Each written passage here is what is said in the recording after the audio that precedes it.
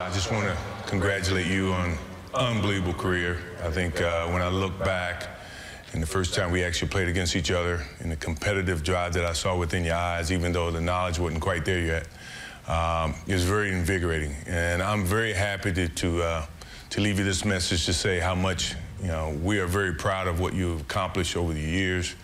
I think most people don't realize you were drafted by Charlotte Hornets, so that, connects us with you.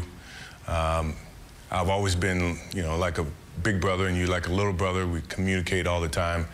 I just want to say congratulations. Your next step in your next career is going to be something that I'm pretty sure you're going to have to figure out, from the competitive standpoint. I'm pretty sure you're just like me. You're going to have to find other ways to utilize that competitive drive.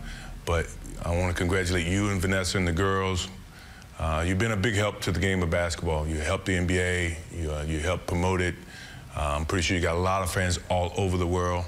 I am a big fan. I still love watching you play. I'm very, very happy for you and what you've accomplished within the game. And I look forward to seeing what you do next. If you ever need me, you know my number. Let's stay in touch. I wish you the best. And have a great game tonight. Not too good of a game. But I want you to stay healthy. And as I said a couple weeks ago, it's your last year. Just have fun. Take it a day at a time. Enjoy it. And look forward to seeing what you do after this. Take care. Good luck.